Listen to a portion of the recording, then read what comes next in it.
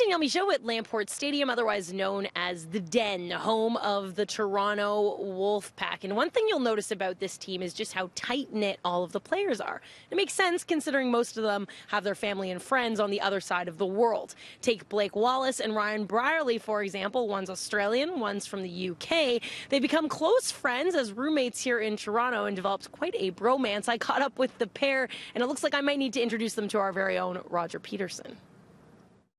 So first things first, what's the deal here, Blake? I lost a bet. Kind of bet? I had a bet with Gaz O'Brien on FIFA.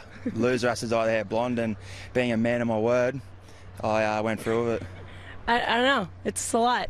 But I appreciate It is what it is. that you stuck to the bet. Yeah, I'll rep it too. I'm not too worried. Right. So. Is this the worst thing you've had to do, losing a bet? Nah, I shaved my head once as well. Okay. That wasn't real good. The last time I saw you, you told me you were getting a Toronto tattoo. Nah, yeah. What the heck, It hasn't Blake? happened yet. Any tattooists out there? Draw something up for me. Because you had the whole skyline idea. Yeah, the wolf and it. Yeah, it's still there, but I just haven't had anyone to be able to draw it up for me. You two seem to have a pretty good bromance, Ryan. I feel like I watch your videos, I have a good laugh.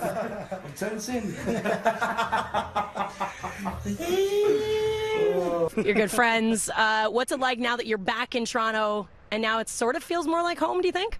Yeah, certainly. Obviously, it's been a long time coming. I feel like we've been in the UK for too long now, so I get on really well with this fella here. Also, we've spent a lot of time together, probably more than we do in England. So he's cool to be around. I have to look after him a few times, but he's like my little baby brother. So he's a great person and a great player on the field. And did you manage to get out on a boat?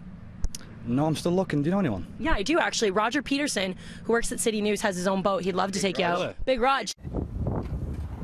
Already riding TC that way. I've got you. I'm all over your boat. There you go. Big Rog, you have to take the fellas out on the boat, okay? And from this point forward, I will refer to Roger Peterson as nothing else but Big Rog. I'm glad we've established that nickname. If you've never been to a Wolfpack game, you got to come check them out. They're here for 6 consecutive Saturdays. This Saturday hosting the Barrow Raiders at 4:30 Eastern.